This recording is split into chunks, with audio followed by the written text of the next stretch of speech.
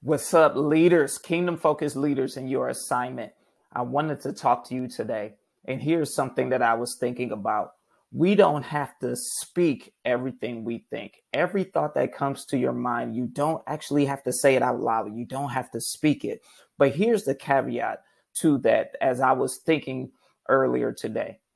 I don't have to speak everything that I think, but I must speak to what I am thinking in order to make sure it is in alignment with what God is saying and what God is thinking.